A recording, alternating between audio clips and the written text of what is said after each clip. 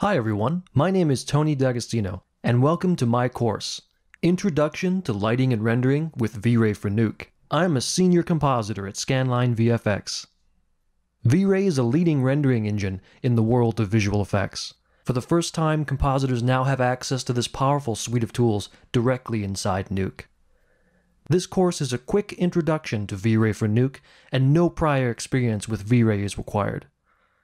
Some of the major topics that we will cover include the fundamentals of the VRAY renderer and VRAY camera, VRAY materials and look development, lighting with VRAY lights and NUKE lights, and multipass compositing with VRAY render elements. By the end of this course, you will know the basics of VRAY for NUKE and be ready to light and render CG for your own shots. Before beginning the course, you should be familiar with NUKE and the basics of multipass compositing. I hope you'll join me on this journey to learn VRAY for NUKE with the Introduction to Lighting and Rendering with VRAY for NUKE course at Pluralsight.